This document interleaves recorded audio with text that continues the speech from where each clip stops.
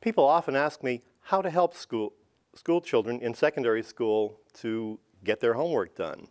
Hi, I'm John Conlon. I have a PhD in English and I've taught secondary school for some time.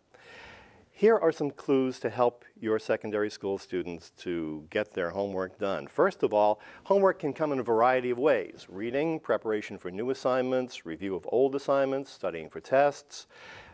And here are some things to help you to help them. First of all, keep on talking to them. Even when at times it may be that you're asking more questions than you're getting answers to. The questions are important. What's your assignment today? When's it due? Do you need any special resources? For example, do we need to go to the library or to access the computer? Do you need any special supplies? Is it a long-term assignment, for example, a science project that will last for weeks? For a major project, would it help to write out the steps or make a schedule? Would a practice test be useful? These and other questions are the right ones to ask your secondary school student to help him or her with homework.